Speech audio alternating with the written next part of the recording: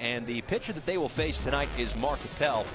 Well, Pompey goes down swinging for the first out of the night. He shuts down two as he swings and misses there. Grounded to the right side. It'll be an easy put out over at first. And a strikeout, his fourth of the evening, and that starts things off here in the top half of the fourth inning. On the ground, diving stab by Castile. He'll take it himself to rob a base hit and perhaps extra bases. Well, the night is done for Mark Appel, and he was terrific in his 5 innings of work, allowed just 1 hit and struck out 4 along the way.